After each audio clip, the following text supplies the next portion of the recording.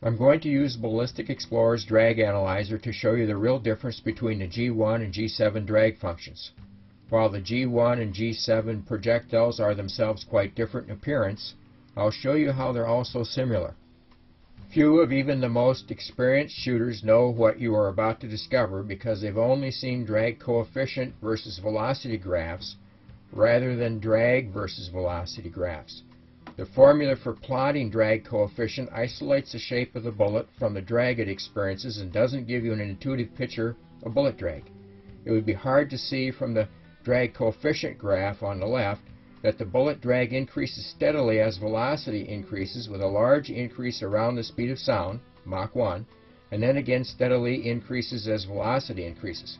However, it's easy to see this relationship looking at the drag versus velocity graph on the right. Ballistic Explorer's drag versus velocity graph shows the actual bullet drag for a given drag function, also called a drag model, relative to velocity, air density, the speed of sound, and the bullet's ballistic coefficient, so that you get the full drag profile for the bullet and conditions. Developed specifically for ballistics, the graph starts out at a high velocity and decreases going to the right as the bullet goes downrange. Also, drag is plotted as a function of ground velocity because bullet velocity is always measured relative to the ground, be it at the muzzle or downrange. Shooters are more familiar with feet per second than Mach number, so I'll use that setting. Before we get into the details of the demonstration, I'm going to show you a little bit about Ballistic Explorer. Ballistic Explorer uses 3 traces. It traces a complete shooting situation. You can see here we have parameters for the ballistic coefficient, the drag function, muzzle velocity, various other conditions. We can also use other displays, such as the Explorer display, where I can use these sliders to set various parameters. We can also view downrange data in a tabular format over here with the Examine display. We'll utilize all these functions as we demonstrate the true story between G1 and G7. We're going to take a better look at the drag function analyzer. We have here the units displayed in G's, gravitational units. Most people are familiar with gravitational units, G's, such as the G's a pilot might experience in aircraft or even in an automobile when you go around a corner. G units can be either a unit of force or a unit of acceleration. Here we have in red the G1 drag function with a BC of 1, and we can see at 3,000 feet per second the bullet would be experiencing about 30 G's of deceleration, while the G7 in green here would be experiencing about 15 G's of deceleration. We also have controls where we can adjust the velocity range with these slider controls so we can get a better look at different points of the velocity range.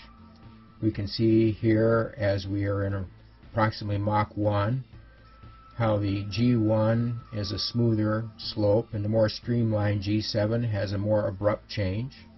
Back in our controls tab, we can actually add Mach 1 bars so we can see exactly where Mach 1 is.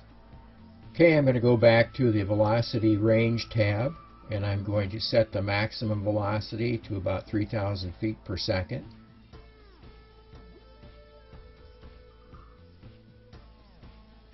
And we can see here that the drag on G7 is about 15 G's. That's with a BC of 1. And the drag on G1 with a BC of 1 is about 30 G's. So now I'm going to set the ballistic coefficient of G7 to about 0.5. I'm going to go down and use the sliders on the Explorer display to do that. We can see it changing here in real time as I make my adjustments. And here we have it. And now you can see something very interesting. From a velocity of about 2,800 feet per second down to an 1,800 feet per second, the drag profiles are nearly identical. What that means is any prediction that you make with the G7 versus the G1 drag function within this velocity range will be nearly identical. And we can show that by going down to the Examine display. where we can look at the velocity. We are out 1,000 yards. You can see there are only about 1 foot per second difference between trace 1 and trace 2, trace 1 being G1, trace 2 being G7. We also can do a right click to bring up our comparator, and I'll do the maximum diff between trace 1 and trace 2, and we can see it's 1.7 feet per second at 307 yards. I'm going to go and I'm going to look at drop,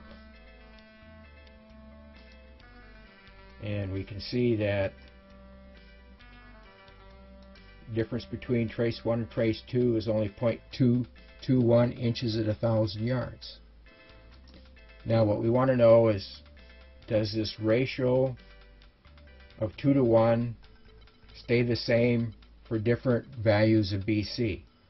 I'm going to do a little video magic, and I'm going to adjust the G1 to 0.5 and the G7 to 0.25 to keep the same 2 to 1 ratio. So here we are back in the drag function analyzer, and we can see that the drag has gone up to 60 G's deceleration. So this relationship has stayed the same even though we've changed the BCs to 0.5 for G1 and 0.25 for G7. Let's come down to the examine display here.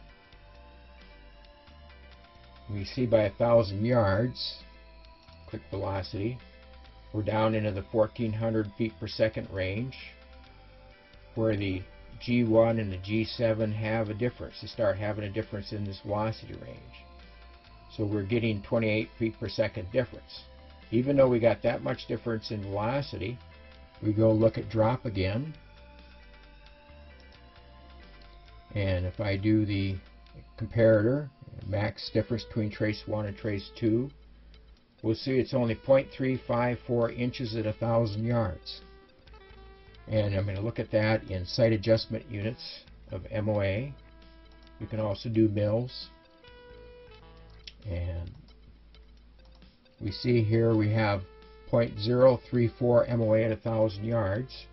That's smaller than any group size you're likely to get, even with a premium barrel and the best ammunition. So in practical terms, there's no difference in predictive power between G1 and G7 in this very important velocity range that many shooters operate in. And this explains why the G1 drag function has served so well for so long. Only until shooters started getting into long-range shooting, where we get into these lower velocity ranges, do we start seeing a difference in the predictive power between the G1 and the G7 drag functions. And that's the real story between G1 and G7.